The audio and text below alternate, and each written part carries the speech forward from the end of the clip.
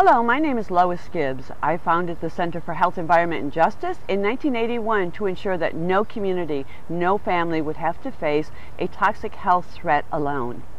Today, I'm working towards raising $60,000 to increase the time we spend with environmentally threatened communities.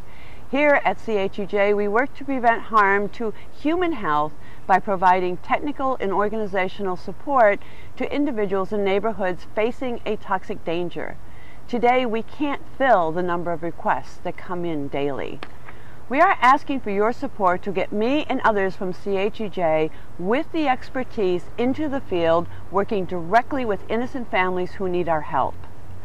My presence brings media attention because of my historical work at Love Canal. This media coverage raises awareness about local struggles and their community goals they might not otherwise get. Our Harvard-educated science director provides technical critiques of drinking water and air samples communities otherwise couldn't afford.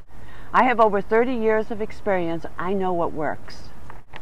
It's a terrifying experience to know that you don't have the funds to move your family and the place you call home may be harming the people you love most. I understand that fear. In 1978, I discovered that my family, along with my neighbors, were living next to 20,000 tons of toxic chemicals at Love Canal. CHEJ's mission is to support communities at risk, but we can't do that without your help. I promise your support will be used in communities, not on large salaries or overhead. You can help us to help others by donating today. Thank you so much.